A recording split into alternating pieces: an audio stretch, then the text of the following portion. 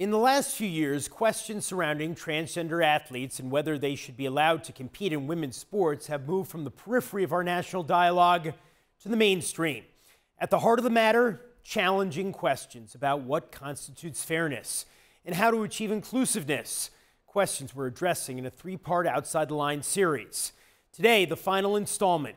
According to a Gallup poll conducted in May, more than 69% of Americans say that transgender athletes should only be allowed to compete on sports teams that conform with their birth gender. The issue of whether transgender women should compete in women's sports can be deeply personal and public for the athletes themselves, both the transgender athletes and those who are competing against them. Here's Tisha Thompson.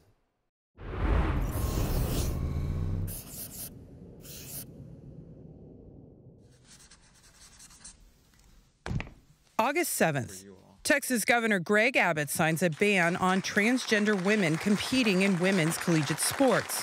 The Save Women's Sports Act is now law in the state of Texas. Beside him, 23-year-old Riley Gaines. In 2022, the All-American swimmer was a senior at the University of Kentucky. It's Gaines, like 14/100s. I was, I think, ranked third in the country. Person who was leading the country, I had never heard of before. Leah Thomas will capture the win faster than she swam this morning. Leah Thomas, that season, became the first openly transgender NCAA Division I champion in any sport, winning the women's 500 freestyle in Atlanta. The next day, March 18th, 2022, Gaines swam against Thomas in the 200 freestyle. We support the women! Support fair sport! There were protesters who were there either in support or opposition of Thomas swimming against the women.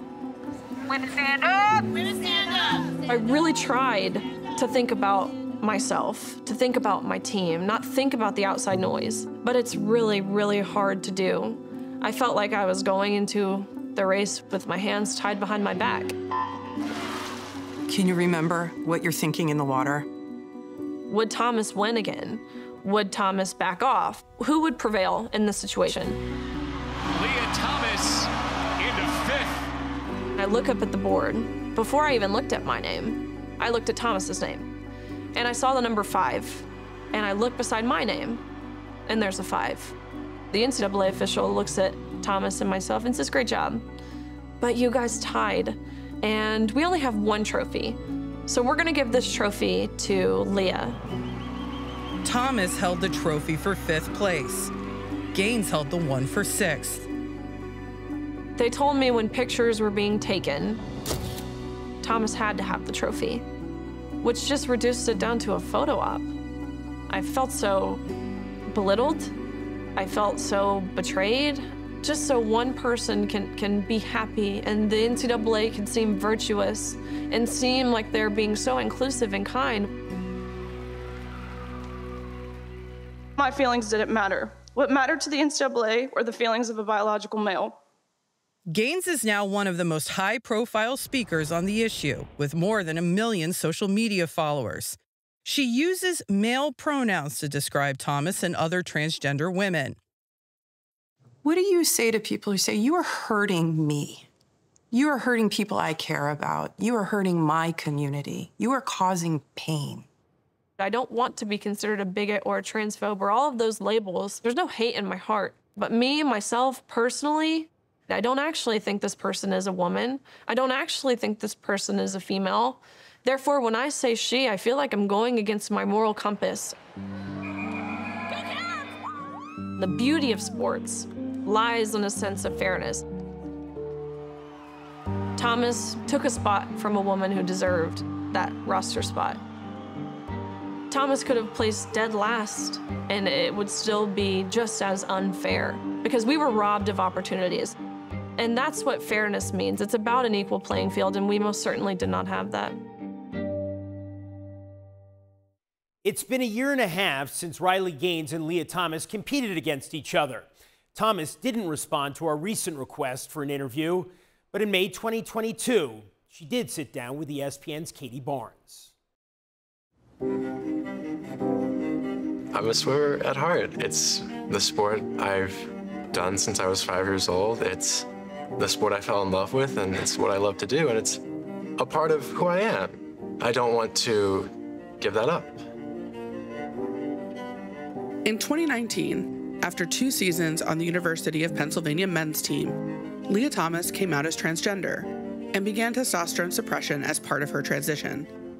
In the fall of 2021, after spending 1 additional season on the men's team and taking a year off due to the Ivy League's COVID cancellation, Thomas began competing on the women's team as a senior, and her story polarized the world.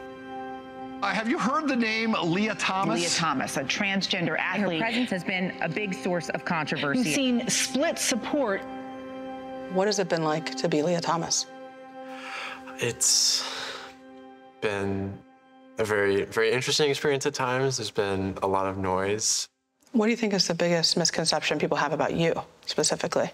The biggest misconception, I think, is the reason why I transitioned, where people will say, oh, she just transitioned, so she would have an advantage, so she could win. I transitioned to be happy, to be true to myself. It was a very difficult time. I was just stuck in this depression, and I struggled with suicidal thoughts.